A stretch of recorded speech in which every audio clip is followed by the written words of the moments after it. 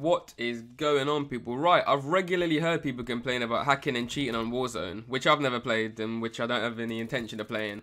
But I've not come across cheating since Modern Warfare 2, so that's been ages. But you got this bitch, right, under the map on Dome. And what I want to ask is, how is that fun? Like, I don't get it. How is it fun to play the game like that? I've never understood the point. You've paid money for the game, it's expensive, and you're doing that. And you got this cunt, because that's what he is, or she, or they, because let's face it, we don't know nowadays, sat in their grandmother's house, sweating out her bed sheets, neck fat as fuck, and the best thing you can do is play the game from under the map. And I could have said, like, oh, we've got this anti-cheat engine, whatever they've called it, the Madeline, like, oh, we're gonna find you. Like, fam, the worst thing about it is they gave him kill cam. You're under the map cheating, right? Like, the kill cams aren't broken enough on this game, and they've given you kill cam as well. Oh, fuck me. I actually play this game to relax. I play COD to relax. That's mad. In a bit.